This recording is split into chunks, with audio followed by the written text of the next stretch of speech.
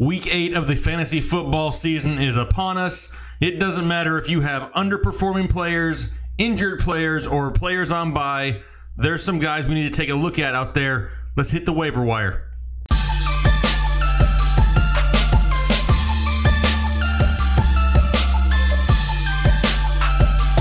Hey, what's going on, everybody? Jake, Fantasy Headliners. Hopefully everybody is doing well out there in YouTube land. Welcome to Week 8 of the fantasy football season. Talking about some waiver wire ads. It doesn't matter, like I said in the opening. Maybe you have some of these players on buys. Maybe you own somebody on the Falcons, the Cowboys, the Chargers, the Titans, and you'll be without them this week. Maybe you have somebody dealing with an injury, maybe like a Sony Michel, even a Marshawn Lynch. You need to find some value out there to try to get you by here the next few weeks, just so you don't lose any ground here second half of the season going into the playoff run for your fantasy football team. And I got a list of names here. I'm going to break the rules on one of them because it's over 50% owned, but I've been putting him in the show for the past few weeks, and he's not going anywhere. He's going to stay here. But let's get into the list. I don't want to take a whole lot of your guys' time. Let's hit the waiver wire here in Week 8. All right, now typically on this show, I like to keep this list all to players who are owned in less than 50% of leagues. I'm trying to get as many people out there that you guys have a chance to go and get.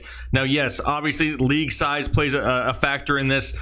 Some people like certain teams and they'll stash certain players, so I understand not all these guys may be available, but I'm trying to keep under that 50% rule. With that being said, I'm going to break said rule with the number one guy, but he's only owned in 51% of leagues, so I'm not really breaking the rule. I'm kind of like bending it a little bit, but you know, it's my show. I mean, I can break those rules. But anyway, we're going to start off with Mitch Magic. I've talked about him here on this show a couple weeks, and he's finally starting to get over this 50% own mark.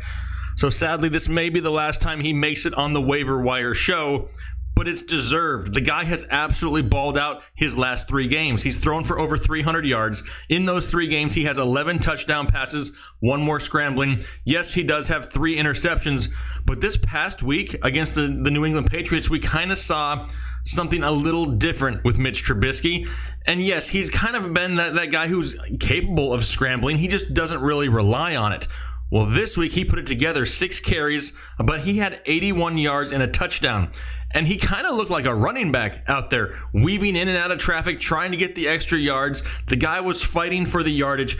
And if he can continue this, mobility and really try to add this to the weekly part of his game, this is what gives the Russell Wilsons, the Cam Newtons, all that added value. It's the rushing ability. And he showed it this week that he's capable of it. He has some decent matchups coming up with the Jets, the Bills, the Lions, and then the Vikings. It's something where they're going to have to continue to throw in this offense. Jordan Howard looked good at times last week. Of course, he scored a touchdown, probably because he's on everybody's bench. But you know what I mean? It's an offense that's going to allow him to give him that opportunity, I should say, for a high ceiling. They're not airing it out all the time. They're giving him short, intermediate passes, and these playmakers are making plays for him. He's getting credit for the stats. Like I said, 3 straight games, over 300 yards passing. Mitch Magic is here to stay. Now, is he here to stay for the rest of the season? That's debatable, but we're going to ride this wave just like we did the Fitzmagic craze, and I'm picking up Mitchell Trubisky, and if nothing else, stashing him on my bench. He's definitely worth an ad this week. Kenyon Barner, running back for the New England Patriots, is next up on the list, and he's definitely something we need to take a look at, and take a look at quickly. Now, I'm not a huge Patriots fan by any means, but when I saw Sony Michel go down with a knee injury, my fantasy soul died a little bit on the inside. I've been a huge fan of Sony Michel here the past few weeks, picked him up in as many leagues as I could, a couple weeks back, because we could see the breakout coming, right? We kind of saw the writing on the wall, especially once Rex Burkhead went out. But now he's going to miss some time. Reports are coming out that it's not a serious knee injury, which is good, but he may miss a few weeks. If that's the case, James White and now Kenyon Barner get a huge bump in that offense. Now, Barner came in after the injury this past week, didn't do a whole lot, had 10 carries for 36 yards against the tough run defense of the Chicago Bears, and it's going to continue to be tough at times in the schedule. The good thing about it, though, it's the New England Patriots, and this offense always finds a way to put things together. They always score points. They always put them in position to have goal line touches. Whatever it may be, Kenyon Barner's going to get an opportunity. Now, does he automatically catapult up into this running back 2, running back 1 stratosphere? No, probably not. But if you have somebody on bye, if you have somebody injured, he could be a decent flex play for you. James White is the one who's going to get a huge bump in value. He's a solid high-end running back 2 right now. In PPR leagues, he may even be low-end running back 1. But Kenyon Barner's going to get some touches. He's going to get some work. And this position for the New England Patriots has proven to be beneficial and successful. And I expect Kenyon Barner to have some of that success here for the next few weeks. We just need to monitor Sony Michel going forward. I'm not going out and spending a high waiver claim or spending a lot of my fab budget on Kenyon Barner because it's just going to be temporary. We know this won't last. Sony Michel will be back. But if you need a stopgap, if you need a Band-Aid, if you need something just to stop the bleeding temporarily because of bye weeks or injuries, Kenyon Barner is worth a look. Now let's move on to the dysfunctional family of the Oakland Raiders and talk about what's going to happen in their running game now that they may be without Marshawn Lynch for a few weeks. We got Doug Martin and Jalen Richard. Are either one of these guys somebody who you can plug right into your lineup? Possibly. They do run heavily in Oakland. I mean, Marshawn Lynch was getting carries in this offense. He on 3 occasions, he had 18-plus carries. It's something where they have the opportunity to run the ball. And in standard leagues, Doug Martin is probably the safer bet. He's probably going to be somebody who gets more touches. However, Jalen Richard is somebody who I think may be more successful with the amount of touches that he gets. He's a little bit more efficient. Yes, he's had a fumbling issue in the past, but he is the one who I see with the largest value going forward. He's had double-digit fantasy point games so far 4 times this season in 6 weeks in PPR leagues, of course, and he's definitely somebody who has a lot of added value going forward. Coming here out of the bye week, they got the Indianapolis Colts, the San Francisco 49ers, Los Angeles Chargers, Arizona Cardinals, all decent matchups for Jalen Richard to go out there and put up some points. If you had Marshawn Lynch, you can go out there, grab Jalen Richard. You're not going to lose a whole lot of value. Richard has the big playability. He gets the bonus for the pass-catching upside, and he's who I would target in this backfield going forward. Doug Martin hasn't really had an opportunity, hasn't really been used much. Jalen Richard, to me, gets the bulk of the upgrade here, and he's who I'm targeting for the Oakland Raiders moving forward here for the next few weeks. Let's talk about another running back now. Let's talk about Raheem, still not a must-start, Mostert of the San Francisco 49ers. Now, no, I did not make that nickname up. Somebody said it in the comment section of a video last week, and I totally just stole it. I really, really wish I remember who said it because I would give you credit for it, but just know deep down, this is me giving you credit for it. I did not come up with it. However, let's talk about, where did this guy come from? I didn't even hardly know who he was before this season, and now he's come out for 2 straight weeks and been somewhat productive in the amount of volume he's been given. 2 weeks ago against Green Bay, 12 carries, 87 yards. This past week against a tough Rams defense, 7 carries for 59 yards. The guy has been somewhat consistent, and he's getting close to that 7 to 15 touches a week that makes him all of a sudden flex play possible. Now, is he somebody that you go out and you grab off the waiver wire, spend a lot of money on, and then throw him in your lineup? No, he's not. However, he's somebody that you can definitely add right now as a possible, 5th running back maybe on your roster. Matt Breida is not exactly 100% healthy. And if anything were to happen to him, Raheem Mostert's going to get the bulk of the work in San Francisco, which has had somewhat of a productive running game so far this season.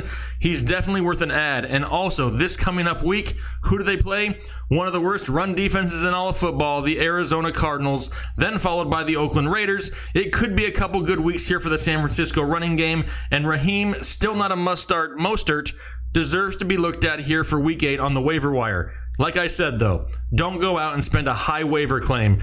Spend a lot of your fab budget on Raheem Mostert. Go out there, pick him up for cheap, stash him on your bench. You never know. He may turn into somebody who's got some value here second half of the season. Wide receivers now, and the first guy I'm going to talk about is probably who you can get on the cheap this week, depending on what type of league you're in and how serious your league mates are. I'm going to talk about Tyrell Williams, again of the Los Angeles Chargers. Now, I said that when I started off because he's on a bye week this week. They're not playing.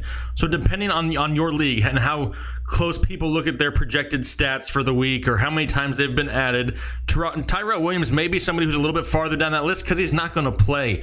But he's somebody who you could grab this week, possibly for cheap, like I said, stash him on your bench, and it looks like he has regained that number 2 role in Los Angeles. Now, we said in the preseason we thought this was going to be the other Williams dude and talk about Mike Williams. However, Mike Williams hasn't had more than 1 catch in a game since week 5.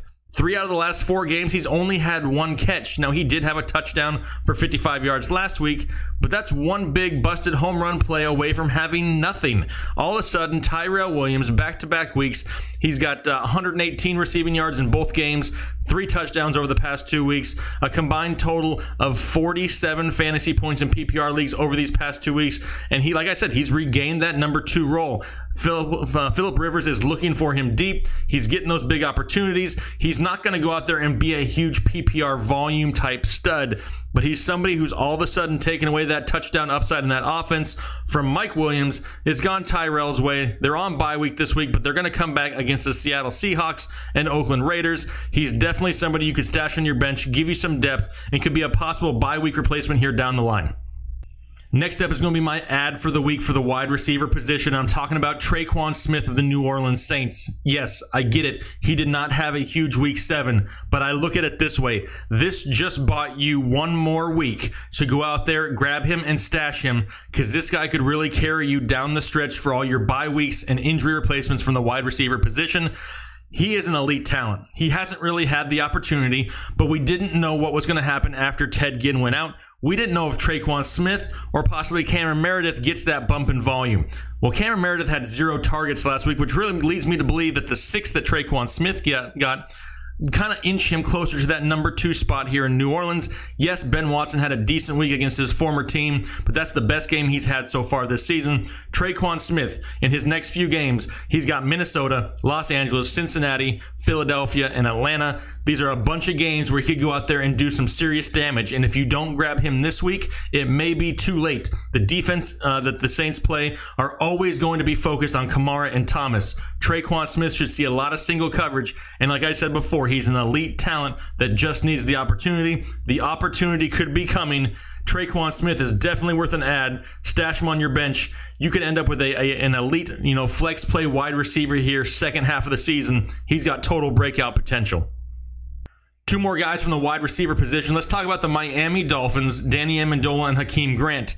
I get it. I'm not too excited to even be talking about them, much less wanting to add them to my fantasy football team. But if you're struggling with injuries or bye weeks or whatever it may be, underperforming players, these 2 guys are going to get an opportunity this week. Albert Wilson, he's going to be out for a few weeks. Kenny Stills with a groin injury, he may not make the quick turnaround for Thursday. Devontae Parker, and it's Devontae Parker, who cares? These 2 guys are going to get the bulk of the work here in Miami. There's not a whole lot of other options. Danny Amendola, the last 2 weeks under Brock Osweiler, he has a total of 14 receptions, over 100 yards and a touchdown, double-digit fantasy points 2 straight weeks.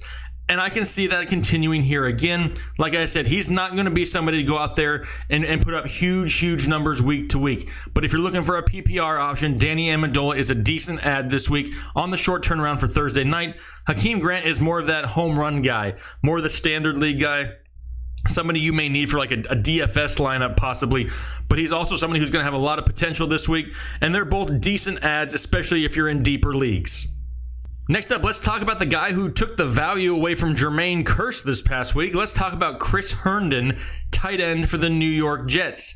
And I know not a whole lot of people really know who Chris Herndon is. Hasn't really been productive up until these past 2 weeks where he's had 2 straight touchdown weeks.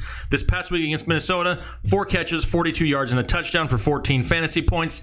And now he's somebody we need to pay attention to. With Terrell Pryor gone, with Quincy Enunwa hurt, it looks like Chris Herndon may be the guy going forward that they look at in the red zone. They have a great matchup against the Chicago Bears coming up this week 8. If you're in desperate need of a tight end, he's a decent option. It's a lot easier to throw on the Bears than it is to run against the Bears, and Chris Herndon could get a few opportunities to give you guys a decent fantasy week this week. Like I said, I get it, but maybe you had Austin Hooper. Maybe you were struggling in streaming and you had Jeff Swaim. Maybe nobody was starting Antonio Gates. You know what I mean, though. If you're desperate for a tight end, I understand. This is one of the thinnest positions I've ever seen in fantasy football in a very long time. Maybe you're just trying to look for that upside guy. Chris Herndon could be that guy coming up here for the next few weeks. He looks like he's going to get the opportunity. And like I said, he's produced decent numbers here the past 2 weeks. He's definitely worth an ad from the tight end position. All right, those were a few of my top ads here for Week 8 for the Waiver Wire Show. Really appreciate your guys' support. Make sure you're checking out the other videos on this channel this week. I got start sits, maybe even a few surprise episodes this week. Going to try to get those out to you guys. Plus, don't forget, Saturday evenings I've been doing live shows the past 2 weeks, and they have been a lot of fun getting to interact with you guys. I've been doing about an hour and 15 minutes every Saturday night, so be on the lookout for that. If you're subscribed to the channel and you don't have the little bell button clicked for notifications, click it right now. I'll give you a second to do it. Okay, thank you. Now you're going to know as soon as I go live. We have a lot of fun on the live shows, a lot of interactions. I get to let it flow for about 2-3 minutes or until I pass out. But hey, really appreciate your guys' support. Make sure you guys are subscribing here, liking the video. It really helps me out. And I look forward to talking to you here later in the week. Have a good one. Thanks. Bye.